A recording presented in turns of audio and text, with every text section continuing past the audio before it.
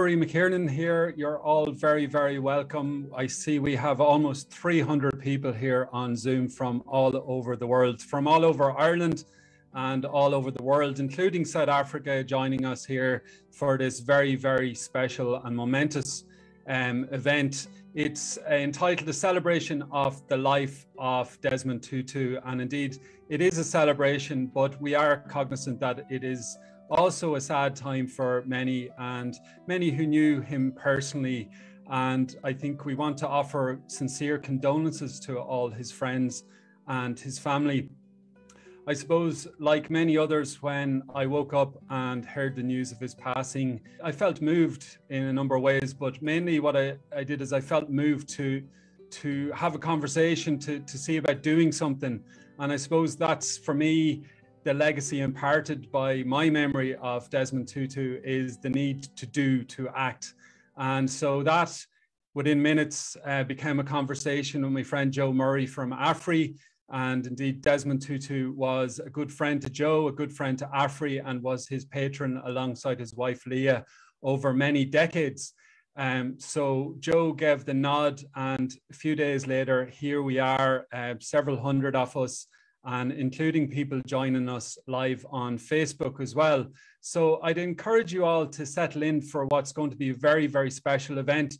Some wonderful speakers, some poetry, and some music, and some stories, and some reflection as well. And I'd encourage you to use the chat facility. I'd encourage you to use the chat facility to tell us where you're joining from, and if you'd like to share any memories or reflections.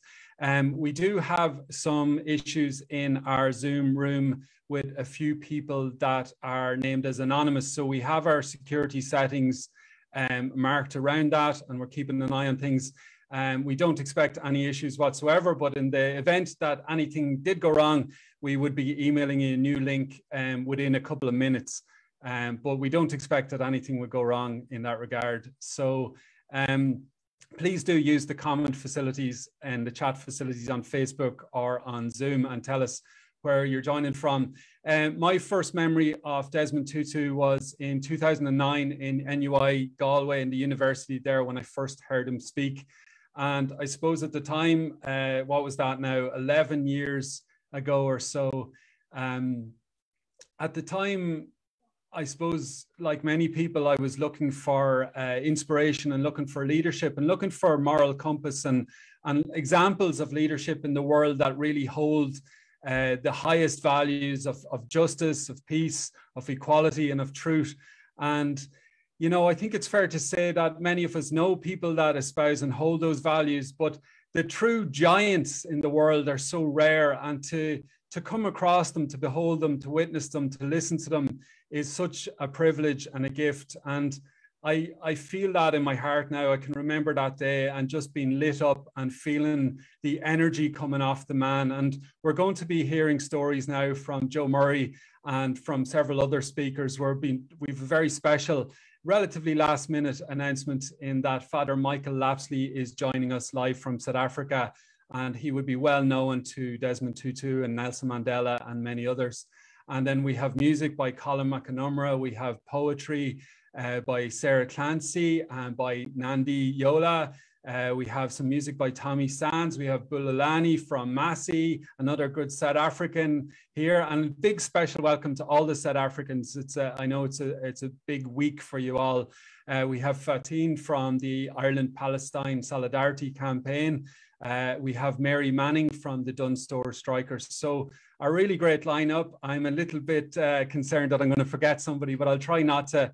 As I said, this has all been put together over a couple of days during the Christmas period. So we'll try and ensure a smooth show, and hopefully everything go well. So I'm going to invite now Joe Murray onto the screen. Joe Murray is the coordinator of Afri, which is a small but very significant peace and human rights and justice organization that has been going over many decades. And Desmond Tutu was the patron of Afri. So Joe, I'd like to invite you to begin by telling us, maybe you could introduce Afri to those that are new to Afri, but also then introduce the relationship between Afri and Desmond Tutu. Yeah, well, thanks very much, Rory, and I'm delighted that you took the initiative on this and started the ball rolling, and brought us to the point where we have all these people joining us tonight on this very significant occasion to mark the passing of a hero, of a moral giant. It's hard to find superlatives because they have all been used during this week, but he was without doubt an exceptional man, and one that we in Afri were privileged to know and to have as our patron. And I was talking to Michael Lapsley, whom we will be hearing later, and I thought he summed it up very well when I said it's a sad day, and he said we are full of grief and gratitude. And I think that is a good summary as to how, certainly as to how I feel and as to how we in Afri feel. Afri is a very small, as Rory said, justice and peace organization founded in 1975, and we focus on many issues, particularly the issue of militarization and war, climate change, and the forced migration of people, many of whom arrive in Ireland and end up in the terrible system of direct provision. And I'm sure Bulelani will refer to that later on. But our connection with Desmond Tutu began in 1984 when he came to speak at a conference. We in fact had invited him in 1982, and but he, believe it or not, the South African government refused to allow him to travel. It's kind of hard to imagine that was the system of apartheid, that he was refused permission to travel. But as soon as the ban on his travel was lifted in 1984, he came and took up the invitation that we had issued 2 years previously. And he spoke in Sean McDermott Street to a packed audience. And as Rory said, for me, it was absolutely a moment of awakening. I knew about apartheid, but to hear it described in such a forceful and articulate way was quite extraordinary. Following that, we stayed in contact. He agreed to be the patron of Afri, and it was extraordinary the extent to which he was available to us, that we could contact him. He would always reply, he would always respond. And I think that's part of the greatness of the man, that he was a statesman. He was known around the world internationally, but he always had time for the small person, or for the small organization, or for wherever he saw human rights being violated. I saw the lovely quotes and lovely, little stories there at the start in the video. One that he's told when he spoke that time in Sean McDermott Street, which has always stayed with me, was that he talked about, he was talking about apartheid, and he was saying that the way he described it was, if an elephant is standing on a mouse's foot, you don't ask the elephant, is the mouse hurting? You ask the mouse. And I think that's a very powerful image, because in so many parts of the world, we hear the voice of the elephant, the voice of the oppressor, and we don't hear the voice of the oppressed. And I think that's what he was great at doing. And that's what we in Afri tried to do as a small organization, is to amplify that voice where we can. He came, that was 1984, he came again in 1991 to lead the famine walk. And, again, I was struck there by one of the quotes. I remember him saying when he led the famine walk that we seem to have learned nothing at all from history, that we just keep on repeating the same mistakes. An Gorta Mór is over in Ireland at the moment, but on Gorta Mór, our hunger is happening in other parts of the world. So we failed to learn the lessons of history, unfortunately. And then he came again in 2005, and that was Afri's 30th anniversary. And he came and he was a guest speaker in the Royal College of Surgeons. It was a huge venue, but we needed that venue. So there were so many people interested in hearing his voice. He and Rose Hogan spoke, or Rose Kelly, sorry, from Donegal spoke at that event, both memorable speeches. And you know, he had expressed solidarity with many of the issues that we were involved in, and particularly the one of the war industry and its impact on people and planet. And I suppose for me, the one that's the issue that maybe is most neglected, that we do not take on board the threat that the war industry poses to us.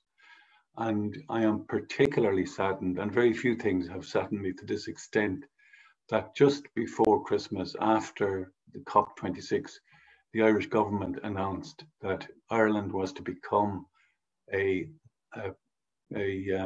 maker of weapons, that we're going to join the weapons industry.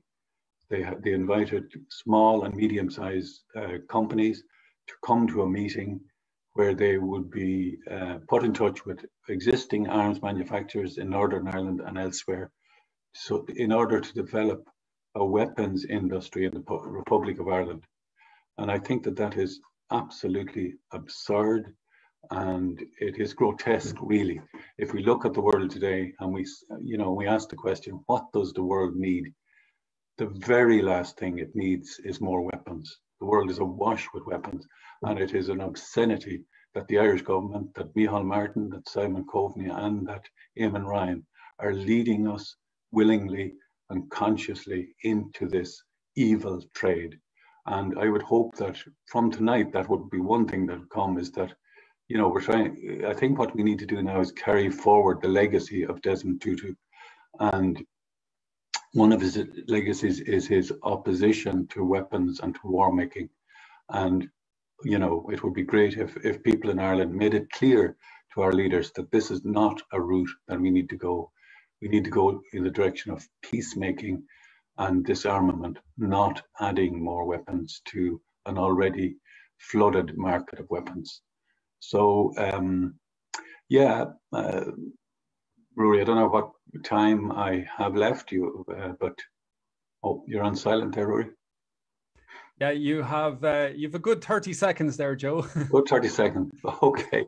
Well, I'll tell you on a lighter note, and this has been referred to. One of I suppose my most memorable experiences was bringing Desmond Tutu for a pint in the Abbey Mooney in Abbey Street in Dublin. We asked him after he gave that speech and that, you know, Sean McDermott said, is there anything you'd like to do? He said, I'd like to have a pint of Guinness.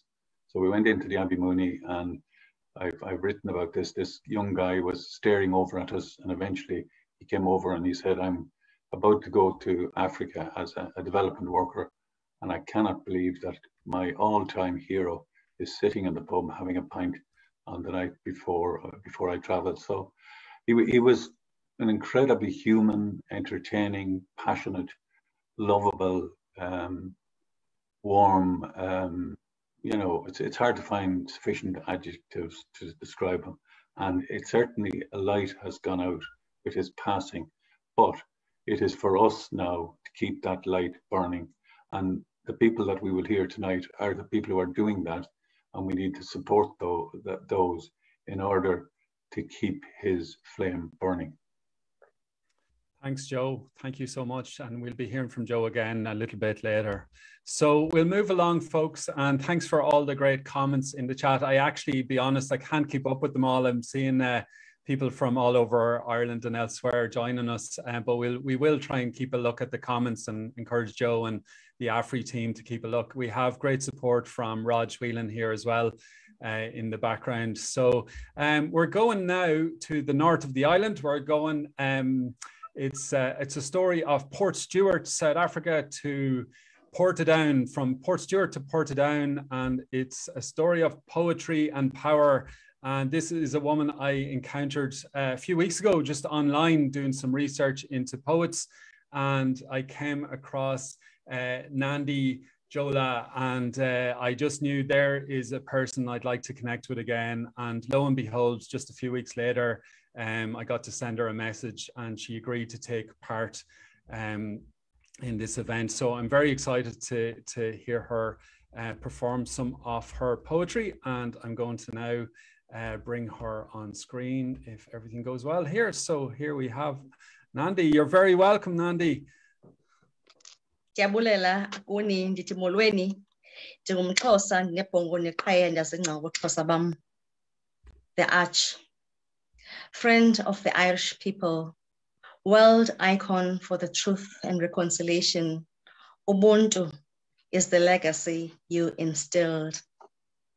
That was a cheeky haiku, Roy. I didn't say to you that I was going to start with that.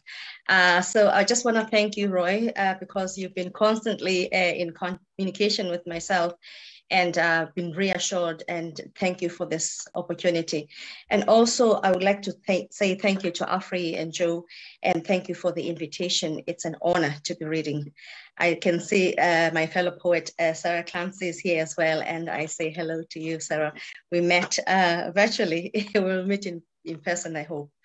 My first poem, Elegy for Nyaonke Desmond Tutu. At midnight on Christmas Day, the lamp was burning low. The women sat at the foot of the bed.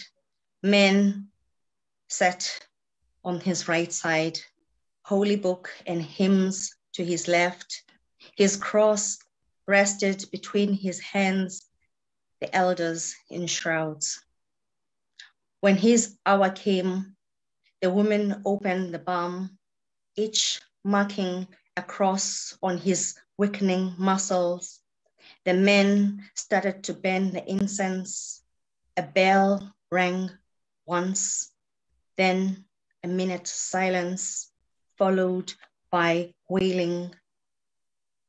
By dawn, men in chasubles appeared, each passing through the mist of the incense, the heavy hearts and bowed heads.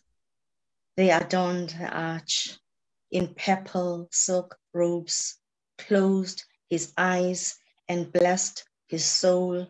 Lala goxolo tata uqatso ulfezile umzamo omhle uzamile. Tapestry of love.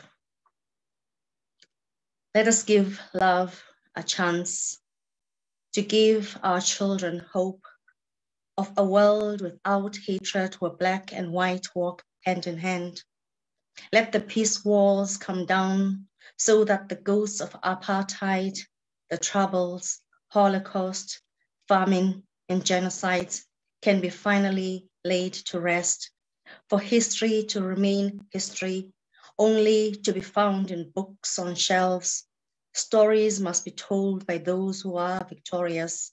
Together, let us dance to freedom, emancipate to one song, one celebration, one love, for we are one race of many colors, many voices, many dreams, one unity, one heart, a tapestry of love. Ngalo mazwi ithi thutuzelekani akuhlanga ngehliyo uqatso ulfezile umzamo omhle uzamile nyawonhle. Amako. Thank you so much, Nandi. That was powerful, powerful. You can't hear it, such is the nature of many online events, but there's a lot of applause and appreciation for you being felt here, and including in the chat and on Facebook as well. So I think people will be checking you out and your work. And I believe you have a book coming out in, or a publication in the next year or so, or is it next year? Yeah, my publisher is in Galway. It's Doya Press. It's in Connemara actually. So yeah, I've got my book coming out in the spring. So look out for it. Brilliant. I look forward to that. Thanks so much, Nandi. I'm in Galway anyway in April for the Koch Festival. So hope to see everybody there. Excellent. Thanks again. Okay, folks, so we'll keep moving because we have a very full schedule here. So I just do want to keep an eye on the time as well. And we were originally due to go for an hour. I won't say it's bad news because it's certainly not bad news, but it's good news that the event is going to be probably an extra 20 minutes because we've those extra additions to the lineup, and some that I didn't mention are, you might see them there on your screen. Mary and Willie Corduff coming live from County Mayo. I calling them the lovebirds at the moment because they look very cozy on the couch there. Sorry, people are going to be going looking for you now in the gallery to see on the Zoom. Anyway, it's good to see a bit of romance there, and a bit of positivity in the air. And I think we might all agree that these are very challenging times for people, and there's a lot of people are struggling right now, and we need to be mindful of that. And I think that's an additional reason to have community gatherings. Whilst, you know, the physical social gatherings that we know may not be possible right at this minute, I think it doesn't stop us from gathering and creating this spirit that Desmond Tutu is so famous for.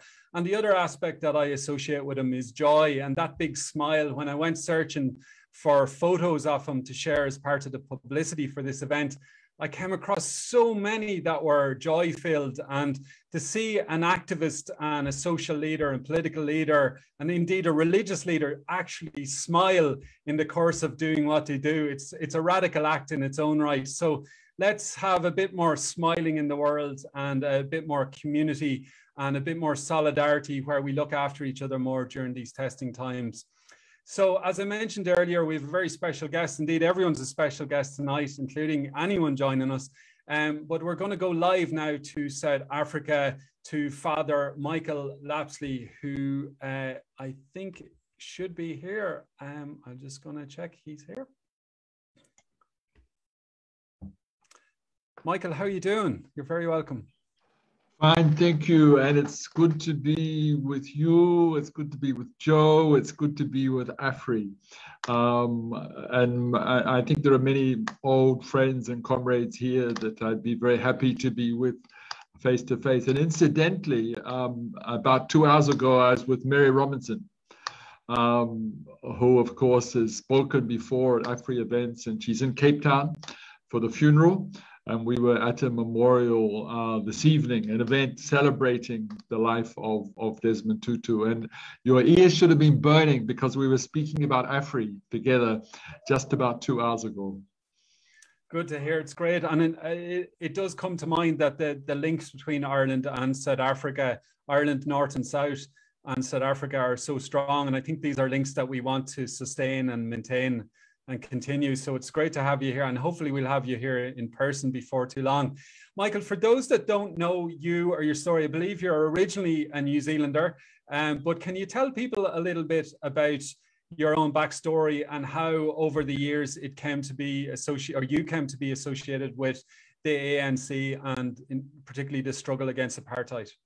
No, thank you very much. Well, what you're saying is true. I'm a Kiwi boy by birth, and Kiwi boy who became a South African, who became a Southern African. I'm still a Southern African, but also an internationalist as well. But I was joined an Anglican religious order in Australia, who sent me to South Africa in 1973. After the Soweto uprising, I was expelled from South Africa. I went to live in the mountain kingdom of Lesotho, that tiny country completely surrounded by South Africa. And it was there that I joined the African National Congress of South Africa. So I was to spend the next 16 years outside South Africa, first in Lesotho, then in Zimbabwe. And at the same time, I was a pastor, priest, chaplain within the liberation movement. And then and of course, it was in Lesotho I first met Desmond Tutu. I was expelled from South Africa in September 76. In late 75, he had become the Bishop of Lesotho.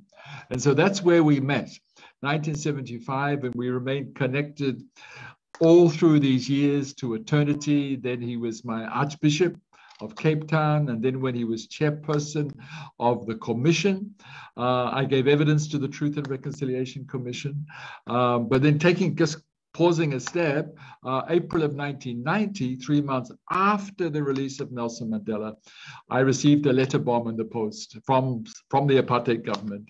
So that's how I lost both my hands, I lost an eye, my eardrums were shattered, many other injuries. So of course I traveled my own journey of healing through the love and prayers of people of goodwill from across the world. And then I actually, firstly, after I returned to South Africa, I became chaplain to a trauma center for victims of violence and torture under Archbishop Tutu. But just to tell a little tiny story, after I was bombed, I went to hospital in Australia. I came back from hospital in Australia to Zimbabwe. I came to my bishop and I said, well, Father, here I am. He said, but you are disabled now. What can you do? I said, I can drive a car. He looked frightened at that prospect of being on the same road as me.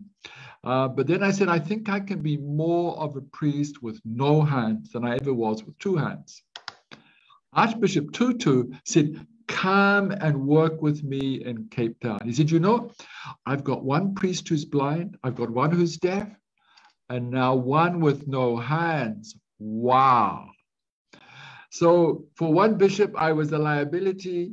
The other bishop, I was an asset. And that's the kind of person Archbishop Tutu was. He saw that actually I had better qualifications than I have before. And in a way, he's cheered me on the way ever since. And then I realized that not only 23,000 people had a story to tell who went to the Truth Commission, but we all had a story to tell. We'd all been damaged by apartheid. So with a group of friends, I created an institute for healing of memories, seeking to heal the wounds of history, seeking to deal with the psychological, emotional, and spiritual wounds of the past. So just as it was obvious for Afri to say, Archbishop Tutu, be our patron. Equally, when we started the Institute, Archbishop, please would you be our patron? And incidentally, I was last night with a group of Palestinians. I'm glad you mentioned the Palestinian Solidarity Organization in Ireland, because one of the things the Western media is doing at the moment, they're seeking to airbrush out of Archbishop Tutu's history his profound commitment to the liberation of the Palestinian people. And Archbishop Tutu said when he went to Palestine, it's worse than apartheid. And people are conveniently leaving that part out of his history. Where would you like me to go from there? I did notice that, and I think we are going to return to that theme, because I think that one of the more striking aspects of his legacy and his memory for me was that he maintained what some people might call a radical perspective right until the end. But I suppose when we really look at it, it needn't be called radical because it's simply the truth. He campaigned on climate change. He campaigned on Palestine and so many other LGBT rights and so many other issues that are at the time perhaps are considered radical, but really they're what we should be doing. But I think there's an example of perhaps as leadership climbs up the whatever ladder it might be going up, it can often get diluted and become slightly less courageous in its tone. Would you agree? Well, yes, often, but he never became diluted. Exactly. Stronger and stronger. And he was a radical in the sense of going to the roots, going to the heart of the matter. And I think in a way, his view was very simple. We are all God's children. We all have equal value. So therefore, of course he was against racism. Of course he was for the liberation of his people. But then what did he do next? Having to some degree achieved the first step of liberation in South Africa, he champions the rights of women in the church. I know there's a few people in Ireland who have Catholic tendencies, but the Catholic Church will also start ordaining women one of the days, and they'll follow the example of Archbishop Tutu, because he helped our church move towards ordaining women. So we have bishops who are women in our church, thanks in large measure to Desmond Tutu. But also you made reference, my brother, to the LGBTIQIA plus community. And of course, in many circles, he was very unpopular when he popularized the rights of the lesbian, gay, transgender community. But for him, again, it was very simple. In fact, he said, if heaven is homophobic, I don't want to go there. I'd rather go to the other place. And of course, that was very provocative, but it was classic Tutu. And then, of course, he wrote another book that said, God is not a Christian. Hello. And imagine the shock in some circles for that. Of course, and again, he was making the point that all the great religious traditions of the world have wisdom in them. So in South Africa, he was a champion of the interfaith movement. So today we had a memorial, and there was an imam speaking, there was a Hindu speaking, and in a sense, for the Hindus, for the Muslims in our country, Archbishop Tutu is their father as well, equally. So in a way, he's popularized a vision that as the human family, we cannot live in peace without an interfaith vision. But I think there's something very important that I really want to underline. And that is, for him, spirituality and the struggle for justice are two sides of the same coin. He's someone who prayed for hours every day. So we need to understand his commitment to justice came out of this profound spirituality. So while he was acting in the world, he was also praying and meditating and contemplating.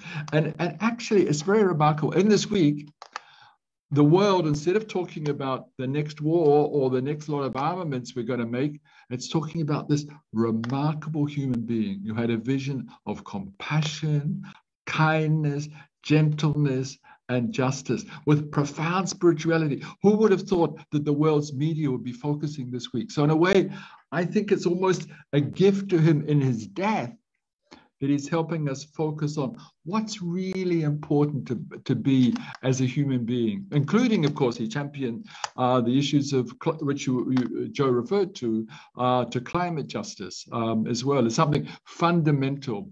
He also had a great commitment to young people. So some people in South Africa are saying it's all over. The last moral compass in the world is gone. Well, maybe one of the last of his generation. Mm-hmm. But there's a new generation of young people who've got fire in their bellies, who are committed to creating and changing the world, who were inspired and nurtured by Archbishop Desmond Tutu. Well, thank you so much, Michael. That was a very fitting tribute to share with us. And I think I'd love to hear you some more another time. I'm sure others agree. I see people sharing in the chat there. We hopefully will get you back either in an online event or in person here in Ireland. And perhaps we'll repeat this event in person. Is anybody up for that? We'll have a bit of a party as well. I'll be there. Yeah. I'm coming. I'll book my ticket on Monday.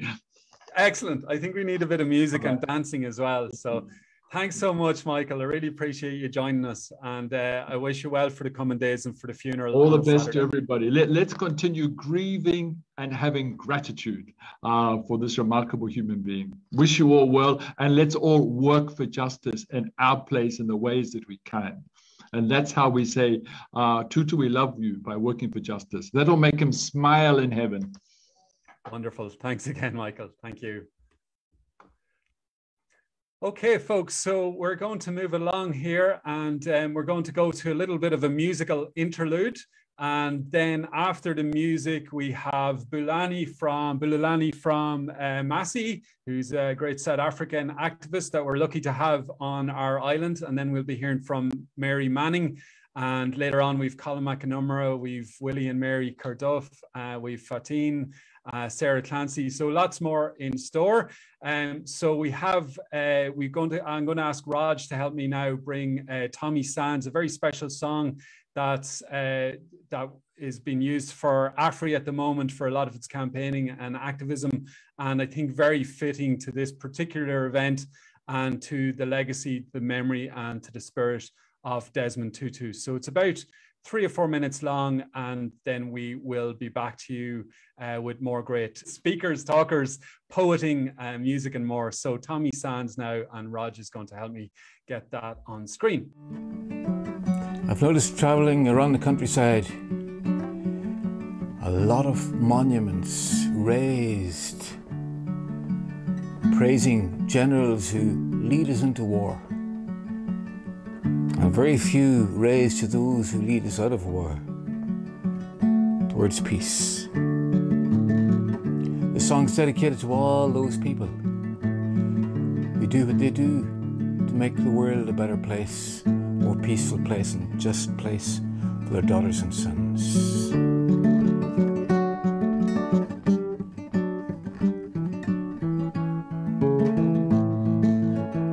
They wouldn't hear your music and they pulled your paintings down. They wouldn't read your writing and they banned you from the town. But they couldn't stop you dreaming the victory you've won. But you sowed the seeds of freedom in your daughters and your sons. In your daughters and your sons. In your daughters and your sons. You sowed the seeds of freedom in your daughters and your sons. Your weary smile it proudly hides the chain marks on your hands, where you bravely strive to realize the rights of everyone. And though your body's bent and low, a victory you've won, where you sowed the seeds of justice in your daughters and your sons. In your daughters and your sons. In your daughters and your sons. You sowed the seeds of justice in your daughters and your sons.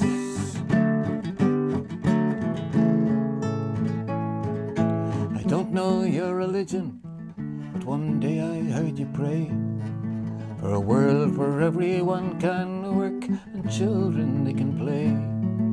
And though you never got your share of the fruits that you've won, you sowed the seeds of equality in your daughters and your sons. In your daughters and your sons. In your daughters and your sons. You sowed the seeds of equality in your daughters and your sons.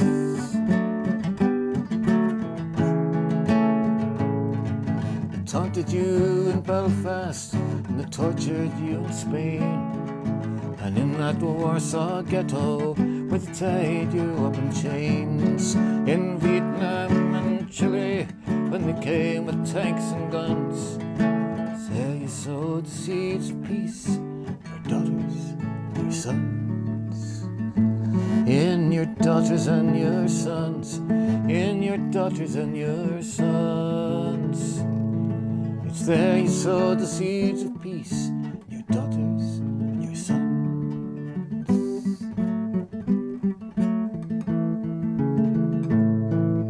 And now your music's playing and the writing's on the wall, and all the dreams you painted can be seen by one and all.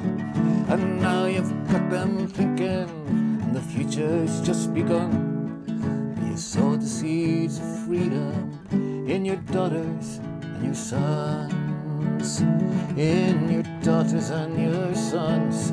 In your daughters and your sons. You sowed the seeds of freedom in your daughters and your sons. In your daughters and your sons. In your daughters and your sons. You sowed the seeds of freedom in your daughters and your sons.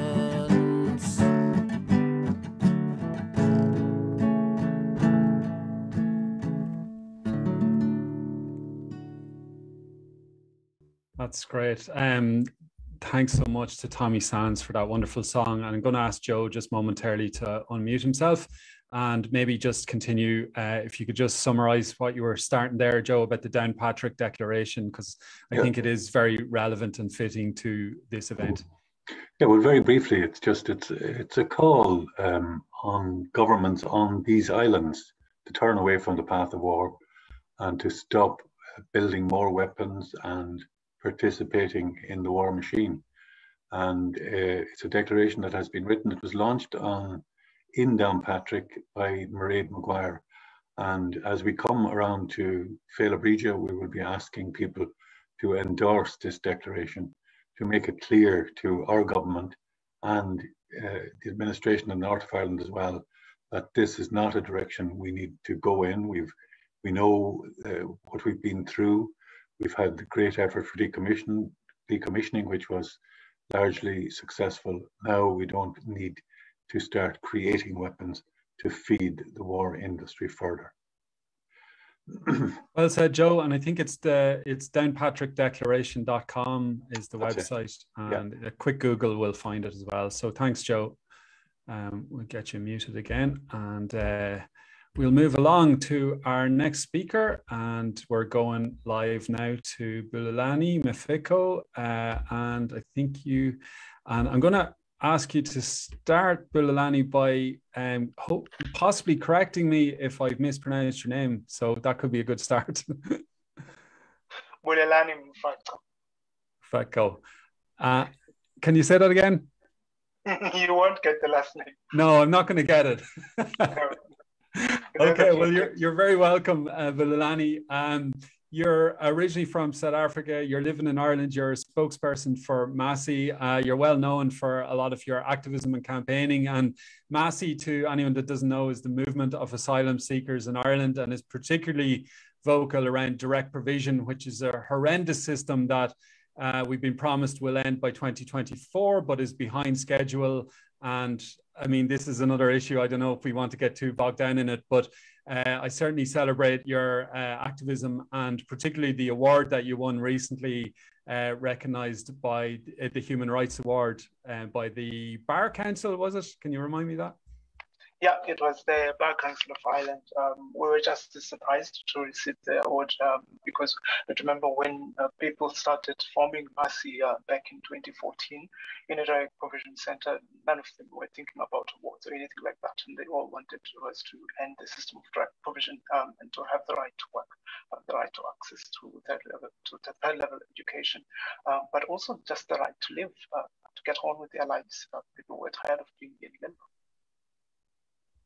Yeah, I think, you know, the work aspect is one, I think, is one component, and not everyone perhaps appreciates the severe pressure that people in the direct provision system are living in, not just financially, but psychologically as well.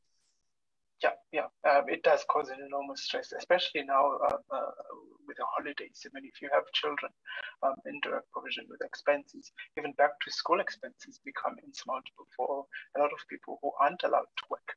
And this the state, the Irish state has actually created a situation where you could have one person in a room who is allowed to work and another person who has been in the country for many years who isn't allowed to work, and they're expected to sit and watch others go on about their day-to-day lives. And it's appalling that actually you still have, in 2021, you still have states that draw a distinction amongst an impoverished community that's already on the margins of Irish society, that's deliberately placed on the margins of Irish society, which is actually akin to what we saw in apartheid South Africa, where the state deliberately placed Black people on the margins by denying them access to the labour market, access to education, access to healthcare, and the rest of it.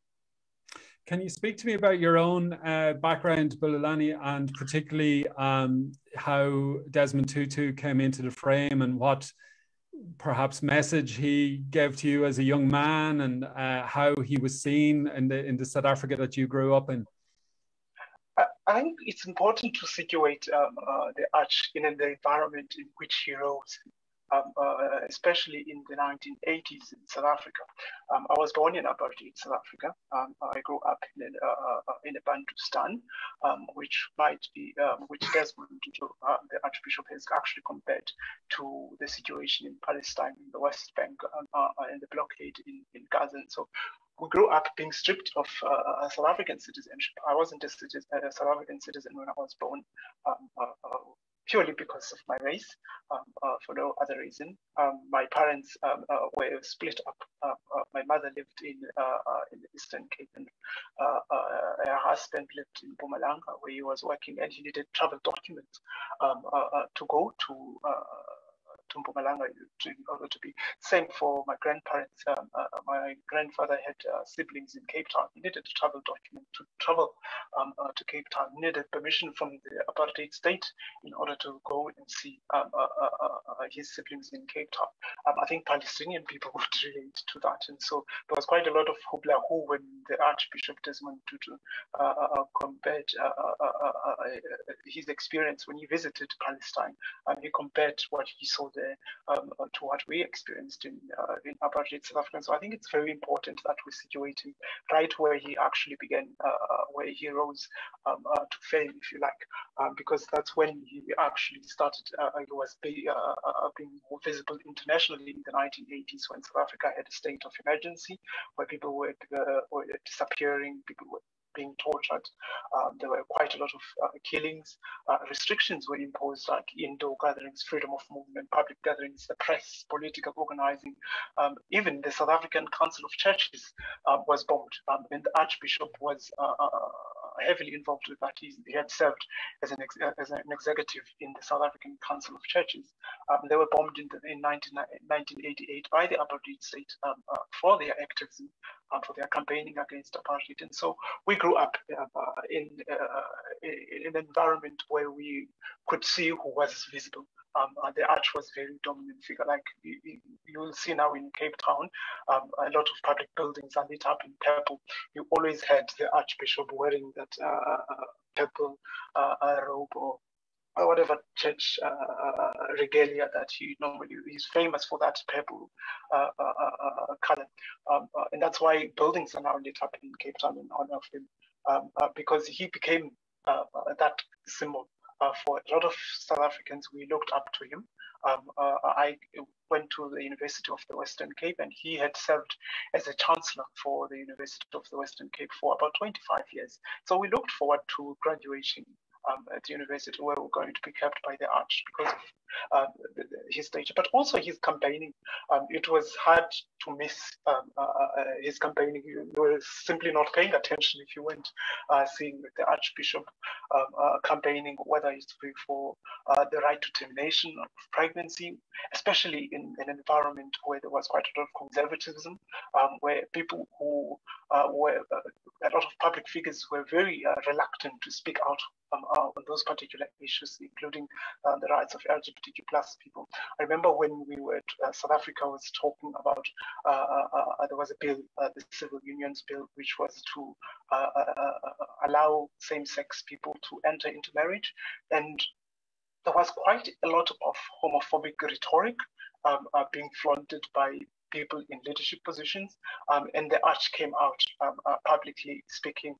He actually gave a lot of young gay people like me a hope, because it was a very difficult environment. I mean, LGBTQ plus people still get killed in South Africa. That's how difficult it was back then in 2005 when the Arch took up that mantle of campaigning. But he didn't stop there, and it wasn't even a start for him. The Triangle Project in Cape Town would tell you that he has been their contributor for the past 20 years. I mean, financially contributing to an LGBTQ plus organization for the past 20 years. And so he didn't just preach, he actually converted his words into action. And that's one thing that we will always remember the Arch for. His most famous intervention, some people might know this particular people in South Africa, was when he stopped the necklacing of a man who had been declared a traitor. Necklacing in South Africa is when a person gets bent with a tire on their neck and they are bent alive. And the Archbishop managed to calm a huge crowd that was going to commit that act. And so if you understand how a South African crowd behaves when it's baying for blood, you would appreciate how difficult and how challenging it must be to actually stop them. And only the Arch could do that because of the respect that he commanded, not just in South Africa, but abroad. And so it is, I wouldn't say said that we've lost him, because he was an added campaigner for the right to die. He spoke out publicly campaigning. Many of the issues that he's actually campaigned on, whether you talk about Iraq, whether you talk about Palestine, are issues that a lot of public figures in South Africa tend to shy away from. And he was that voice. And his role will certainly be felt. His absence will certainly be felt. I think you certainly hold that determination and that commitment, that courage that he stood for, Bulelani, and your colleagues and comrades in MASI, Donna and Lucky and everyone else. And I think as we head into a new year, that we can hopefully rally this community here tonight, particularly around the issues of racism and direct provision, which is in itself institutionally racist. So I'd encourage everyone to check out MASI online. It's masi.ie, isn't it? Yeah. And you've got some nice T-shirts and everything that people can buy for next Christmas. Get the presents in early. Not yet. Not at the moment, okay. No, anyway, no. You've certainly got a donate button, so I'll encourage that. Okay, thanks so much for joining us, and look forward to seeing you again. Sure. Take care. Bye-bye. Okay, so we're going to keep moving along, folks. I'm really grateful to everyone who's joined us, everyone who's joined in on Zoom and on Facebook Live. Thanks for all your comments and chat, and thanks in particular to the speakers, to the poets, and to the musicians. So people may be familiar with what became a seminal moment in anti-apartheid history when Archbishop Desmond Tutu was on his way to collect the Nobel Peace Prize in Oslo, and a small organization in Dublin, Ireland called Afri, and a man called Joe Murray with others got involved and helped arrange a meeting of what were deemed to be what were called the Dunn Store strikers at the time, to meet with Archbishop Tutu. And it went on to change the face of the struggle, to ultimately popularize and internationalize the struggle. At the time, the Dunn Store strikers were young women in Dublin who refused to handle what was called the fruits of apartheid, the literal fruits from the apartheid state. And we're going to be hearing now from one of the Dunn Store strikers, Mary Manning. But before we do, we're going to look at a tiny, like a 1-minute piece of video footage from around that time, which I'll ask Raj to help bring up on screen now. Thanks, Raj. I would wish that other people would be able to support them, and they have made their point, yes. So do you think it's now time to give up the strike? Well, I don't know whether you should say to give it up, but I mean, I don't know. I would have liked to see a groundswell of support coming their way, but they certainly have made their point, and at very great cost to themselves. And this is what I would wish to commend them for. I must say that they are quite remarkable young people. Are you disappointed that the Catholic Church in Ireland hasn't come out in support of the workers? I would have thought that all churches would have seen this as a great opportunity to align themselves with the cause for justice for the voiceless and the oppressed. And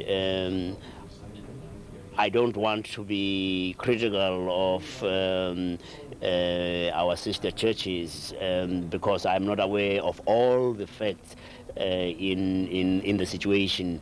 I would have thought, though, that this was a tremendous opportunity for the churches to be the voice of the voiceless. Well, maybe after hearing what Bishop Tutu's after saying, he might come round and give us the moral right that we deserve not to handle the goods. So you're obviously delighted at the whole proceedings this morning? Yeah, absolutely thrilled. It's great. For Bishop Tutu to congratulate us and be proud of what we're doing in Dublin, you know, it was really great to hear that sort of support. Brilliant. So that was some of the footage of the time in history, and now we're going to hear from one of those strikers, Mary Manning. How are you feeling this evening, hearing all of these stories and seeing that footage? It just brings back so many memories for us. I mean, like, the strike was in 1984, so it's quite a while ago, but one of the first people down onto the picket line were Afri, who I hadn't heard of before. And then to see the footage of Bishop Tutu in London when we met him in London, that was such a turning point for the strike, and it really did give us a lot more support than we had had. We were on strike at that stage for nearly 6 months, and we had little or no support, but it brought a lot of attention to the strike. I suppose at that stage, like it's a different media, it wasn't instant media like it is now, so it took a long time for information to get somewhere. But people knew who Bishop Tutu at the time was. They knew he was going to collect his Nobel Peace Prize, so it was well known. And then for someone like him to actually want to meet us and to, like he said, commend what we did, it was just such a turning point for the strike.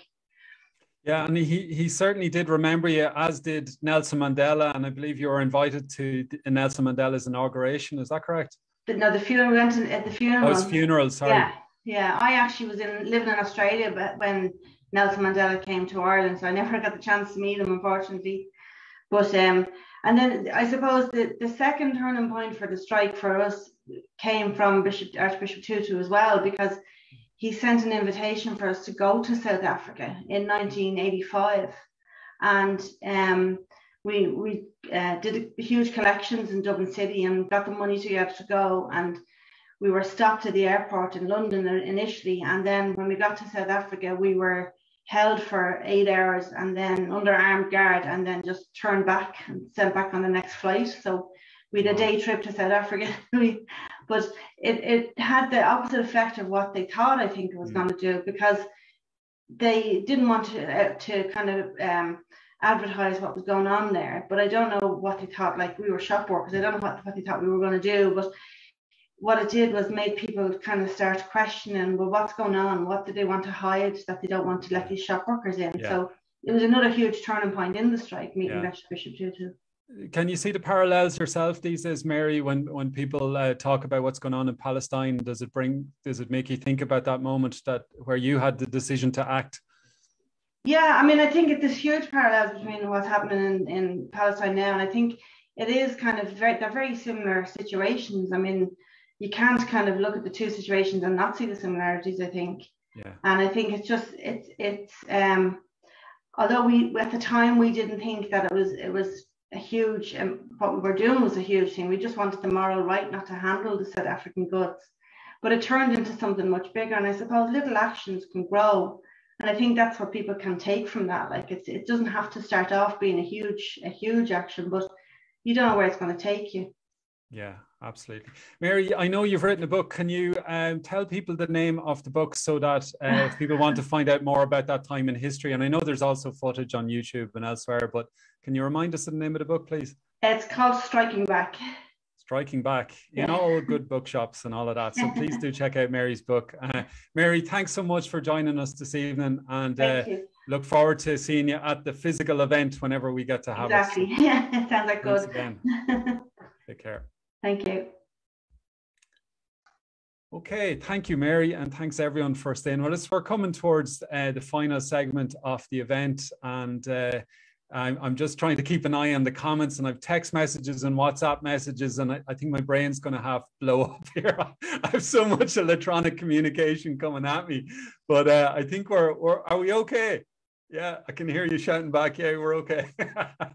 Okay, so next up, we're going to, I'm actually in Lahinch, County Clare, and we're going, I think, to the north of County Clare, if she is there.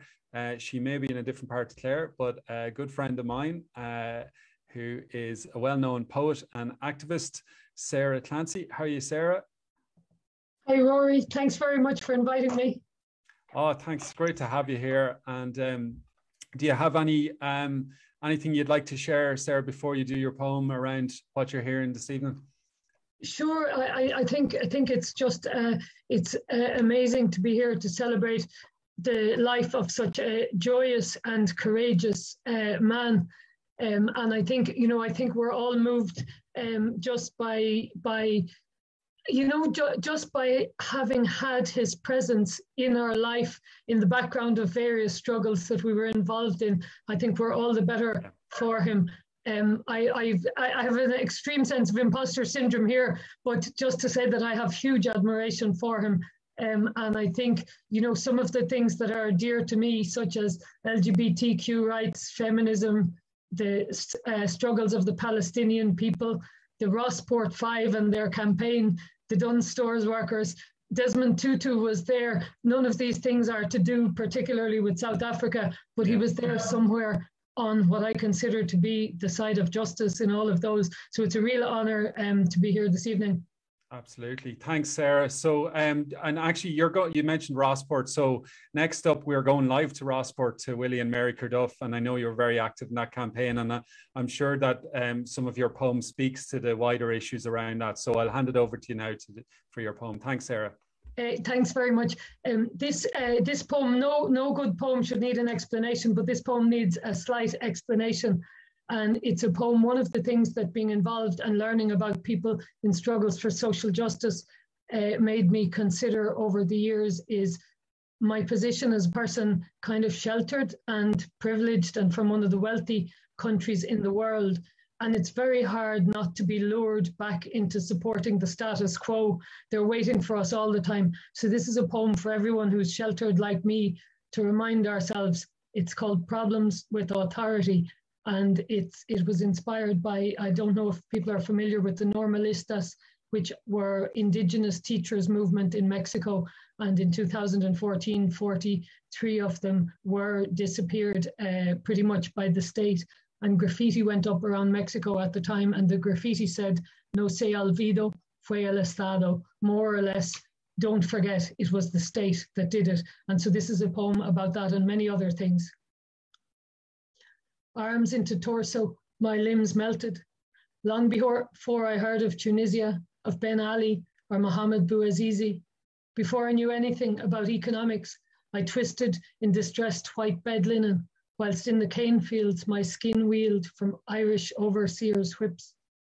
In dreams, I was spread-eagled over hot car metal on a million occasions, had my hands up before Ferguson, before Michael Brown was gunned down, I dreamt it. And in Bagram, old England's techniques made me so homesick that when I woke in Abu Ghraib, facing Lindy, England's lens, I almost missed my blindfold. Since before thumb sucking finished, I took part in progress, or at least that's what the bosses called it, when my young fingers blistered in NAFTA sweatshops, making toys for other children, while my mother risked her cheap life, walking home through Juarez, where your worst prospect is La Policía. In Ayotzinapa, I suffered from petrol and black fumes, but I found my grave chock full with corpses showing signs of torture. And because the cemeteries and city dumps were filled already with Bloody Sunday victims, with the locked out children of the Nakba, with Ken Saro-Wiwa and his many, many sisters, they left me faceless on the highway in Chilapa. And I was not surprised. I expect such things from armies. Sometimes in my darkened bedroom, I speak to IYY about whether art matters, but he doesn't ever answer. And I feel the walls close in. I hear wolf whistles from the yard. I know the feeling of gravel on my cheek as I lie prone in an all-male prison waiting for what might or might not happen. I know the sound of uniforms rustling, of boots unquestioningly marching. And when I wake, I think of Chelsea Manning. In times of rapid eye movement, I get momentarily euphoric, dreaming of the just before death moments of defiance of fist raised by Carlo Giuliani, by Remy Frass and Rachel Corrie, and how they stand there like slim silhouettes while tanks bear down in 1,000 Tiananmens. But it only lasts a few seconds before I'm disturbed by the thud of the coffin lids shutting. And then I sit up and throw the quilt off as if it caused my suffocation, as if it caused these recurrent nightmares, when in truth my biggest fear belongs to daylight, and it's this. Despite the history of overseers, of all those generals, despite the history of authority figures, despite Hiroshima and Nagasaki and the fact that I can't list their victims, my biggest fear is how still and all I want to trust them. And I'm writing to remind myself that all through history, it's the authorities who've done the worst things.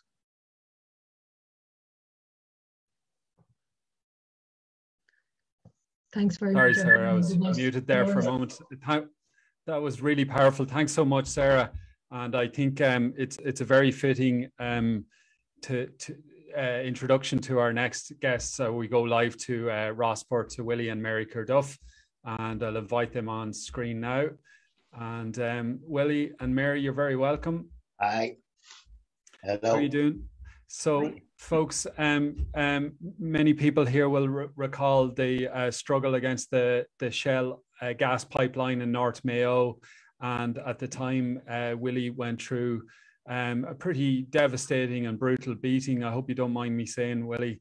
And Archbishop Desmond Tutu was one of the, I suppose, the more prominent people that called for a national and indeed an international investigation, which at the time, I think Fianna Fáil and the Greens were in government, and the investigation did not happen.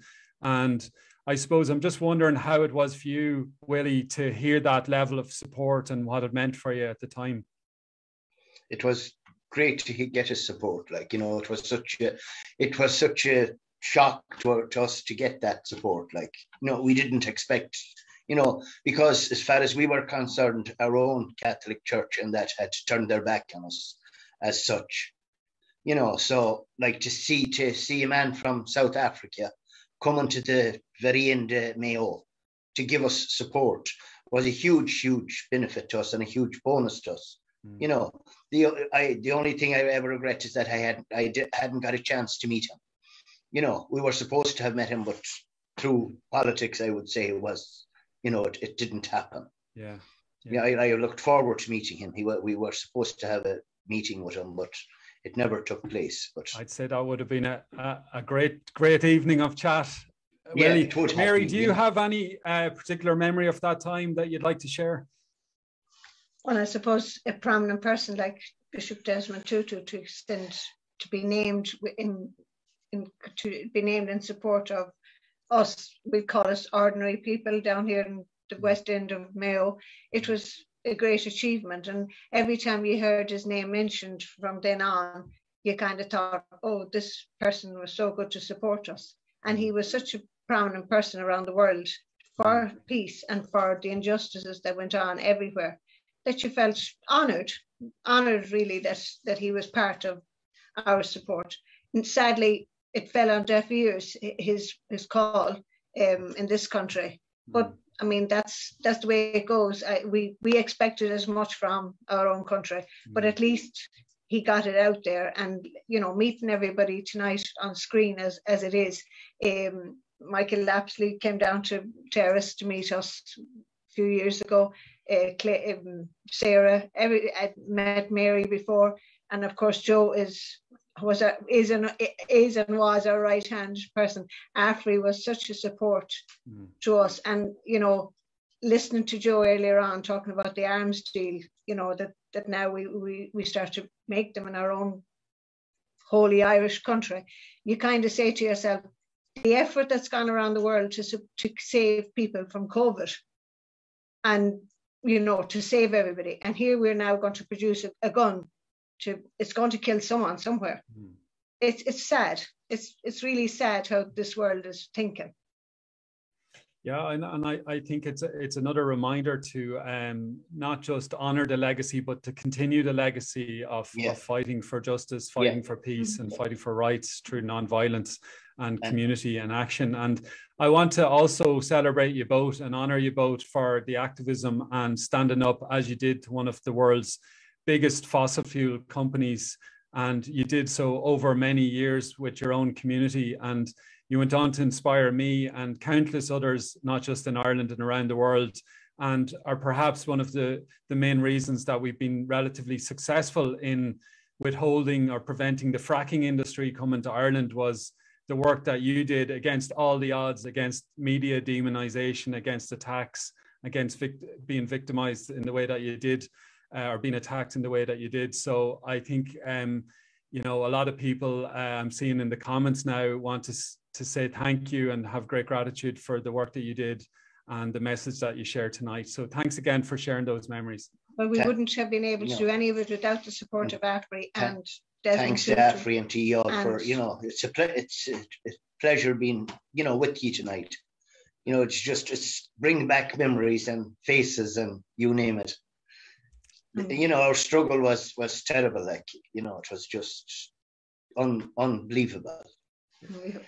It was indeed, Willie, and it's not forgotten, and it's good to see that there's a bit of media coverage now, and I believe you might be doing a radio interview in a couple of days. So let's keep that memory alive and the message alive as well. So thanks again, folks. Just to finish off and say that that Desmond Tutu now deserves peace. Absolutely. And it's to keep up his good work. Very well said, Mary. And I think let's just even create a little pause in his memory to give that sense of gratitude and to honor the memory of him. So we'll just take a 30-second pause here.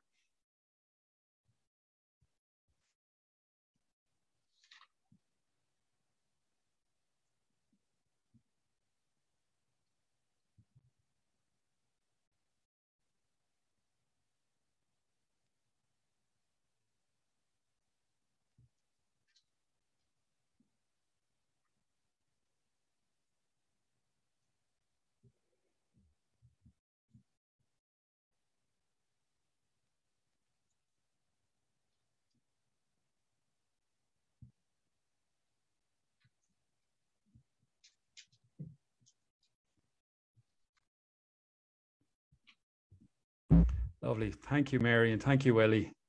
Take care, you both. Take care. Thanks again.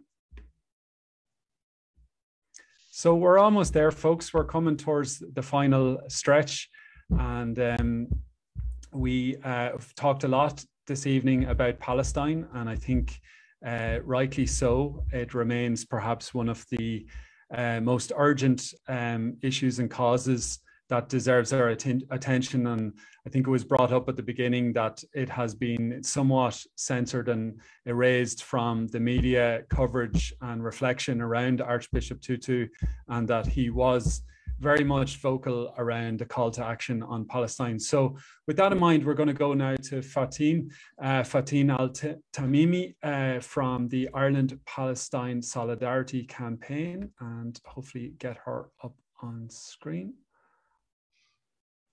Fatin, lovely to see you. Hi, Rory. Fatin, can you tell me how you're feeling tonight, and perhaps, just thinking about the legacy and the struggle against apartheid, and perhaps what might have seemed like hopeless at a particular moment in time when faced with the great might and great injustice of oppression. But now to look to Palestine and look at the work that we all need to do together, not just Palestinians, but us in Ireland, people in South Africa, and internationally.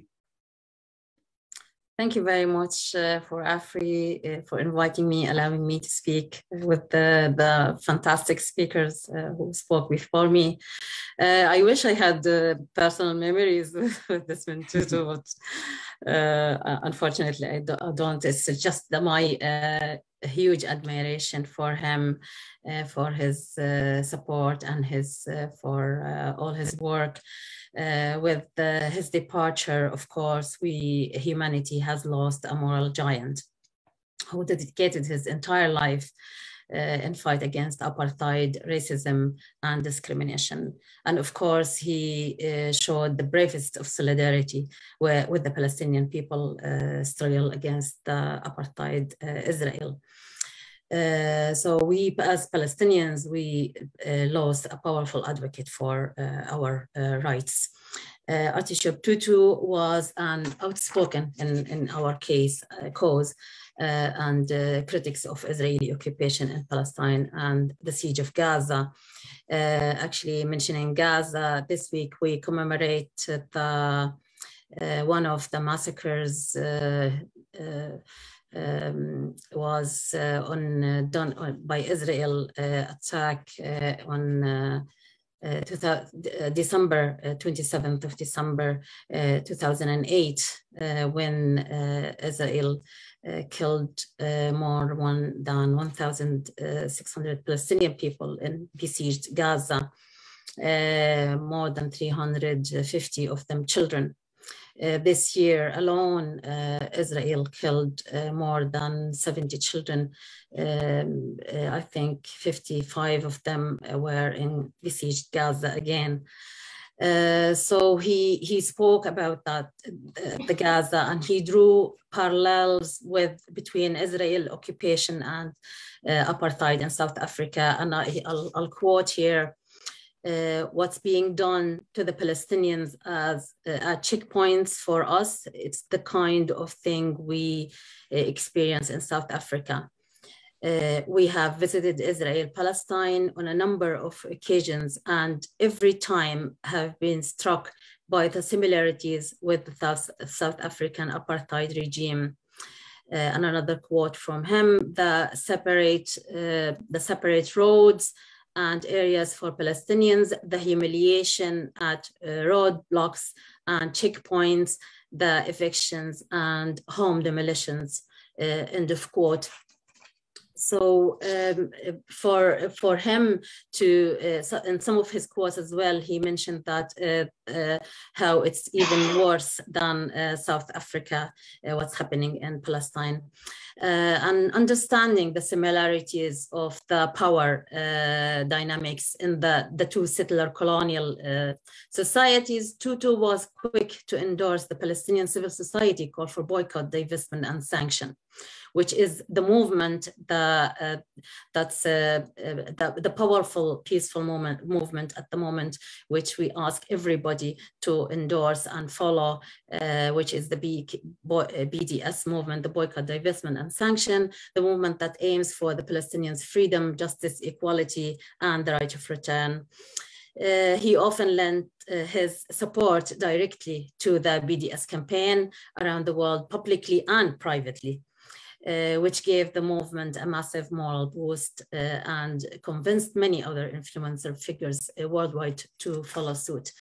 And he could, there's another quote as well from him about the boycott, divestment, sanction. He said, I quote, "Those who continue to do business with Israel, who continue to a sense of normalcy in Israeli society and are doing the people of Israel and Palestine a disservice that they are contributing to the perpetuation of a profoundly unjust state coup." End of quote. But of course, sadly, as other speakers mentioned, the international community are playing blind to this, and they're not doing anything to hold Israel accountable for what the daily war crimes they commit against the Palestinian people. I think that's another reminder why the likes of the Occupied Territories Bill and exactly that's what I gotta say, that our government here shamefully still didn't act upon this bill and to continue to block the Occupied Territories Bill, despite being passed by both houses of the Oireachtas, which is something we have to work harder here and ask our government to pass, because the Israeli illegal settlers at the moment, they are daily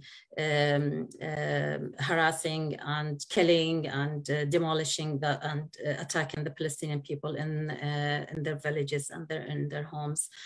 So that's something we really we need to highlight, and we need the support of the Irish people.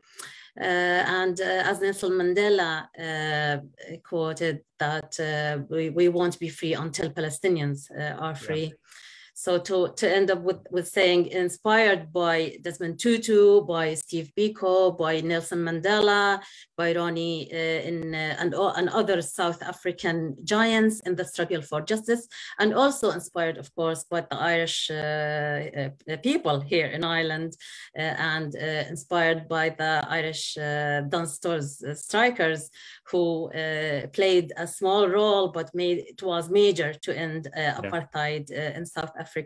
So we inspired by all these, we need to continue the struggle and keep Mandela, keep Desmond Tutu's legacy and his fire lighting, and fight for justice, freedom, and equality for Palestinian peoples, as well as for everybody else.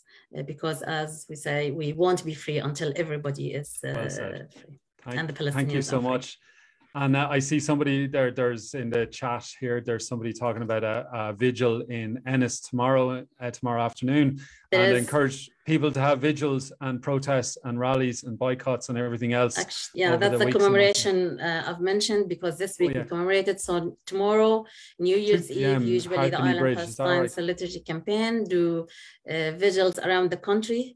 We have branches everywhere around the country. So anybody who can usually we do it on bridges, because bridges to build bridges between us and the Palestinians, that we feel with them, and they're not alone with them. So in Happiness Bridge in Dublin, and in Ennis, I can't remember, to be honest now. Your IPSC.net, is that correct? .ie. Okay, so I'm putting that into the chat right now. Okay, sorry, I've put the wrong numbers in. My brain's starting to go here. IPSC.ie. Ireland Palestine Solidarity Campaign. So please check that out, folks. Yes. Thank you so much, Fatin. Thank you, everybody. Thanks for joining us tonight, and thanks for sharing that call to action. Thank you. Thank you. Okay, so we are at the end, but not quite the end, because we have one of Ireland's most stunning stunning musicians. But I was going to say something about his fine hair, because COVID is doing wonders for his hair. He'll give out to me now in a minute, but we truly are privileged to have him, and he's a great supporter of Palestine and so many other issues and causes.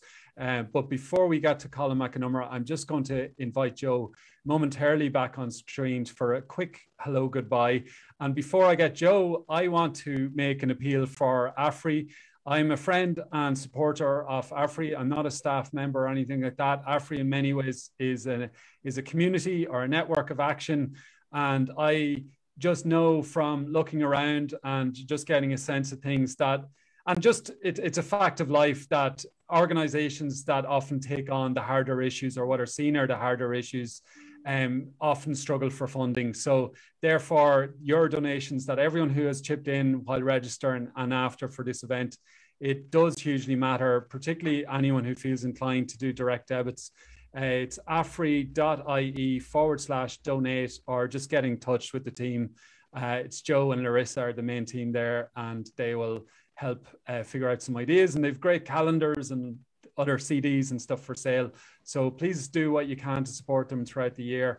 And with that in mind, I want to just thank everybody who's participated, all the speakers, the poetry, the music. It's been fantastic. I'm not going to name all the names because I will make a mistake, but it's hugely appreciated, and I appreciate all the comments that have come in tonight, all the support in social media. And I'll just let Joe share his thanks as well. Yeah, well, very briefly, I think you've said it all, Rory, but you started off with the word grief and gratitude, and I think that's very much part of this evening, but certainly gratitude for the life of Desmond Tutu and the inspirational way that he has, taken up so many causes. And there's also a great hope in the people who have joined, and we are the people who must carry the legacy forward, we and others. But we can do that. We must do that. And it looked like apartheid could never be overthrown. It was. So victory is possible, and we keep on going. And thank you very much to everybody. Fair bua. Thanks, Joe.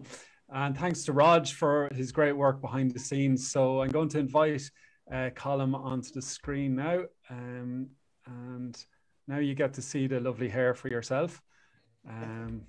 Look at that hair. It's class. How are you, Colm? You're joining us from Wexford, from the Magic Room. Yeah. It's morning now up on the bench. I was a shinam the Desmond Tutu. So very honoured to be here to play for you all and to honour Desmond Tutu. And it's been a great to listen to all the contributors. Yeah. Gourmet Malachut. Thanks, Colm. So this is a piece I'm going to play, which is, I thought, apt. The only piece I could think of playing is a piece I wrote while visiting Israel and Palestine back in 2018, and it's called The Minbar of Saladin, and it arrived between Nablus and Ramallah and came together in Jerusalem. So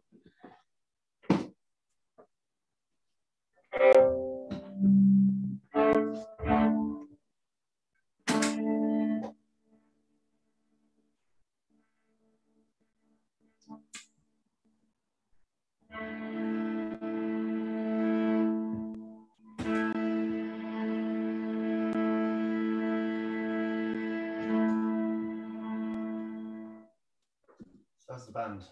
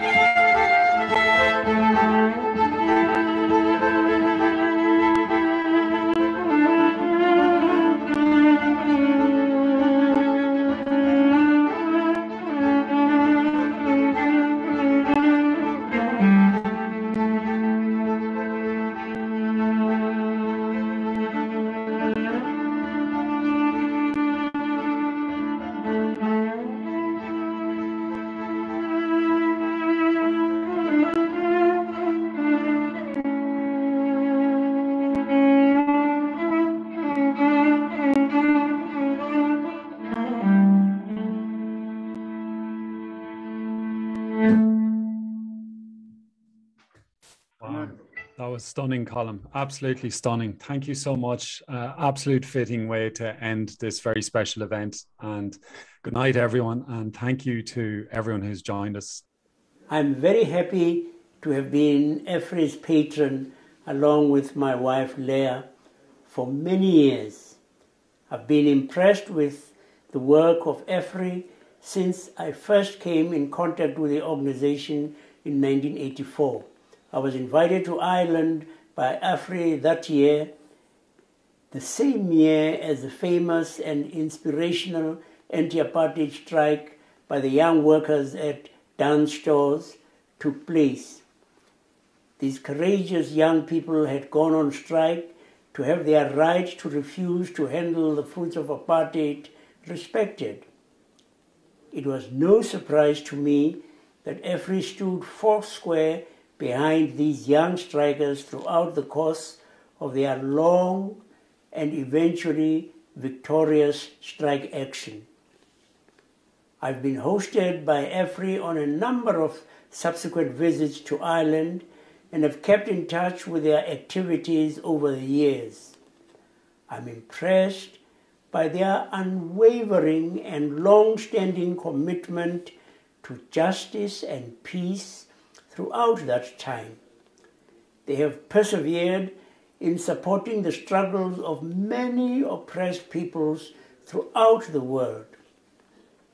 As well as supporting the anti-apartheid struggle, they have worked in solidarity with the peoples of Latin America, the Philippines, and East Timor.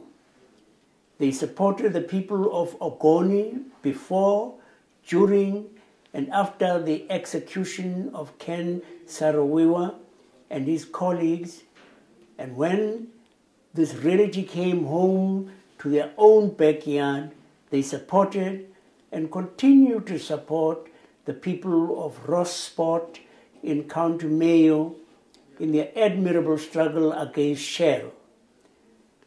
Their commemoration of the Great Famine in Ireland is not about self-pity or nostalgia, but about applying the lessons of that awful experience to the world we live in today. Afri also consistently highlights the obscenity of the arms race,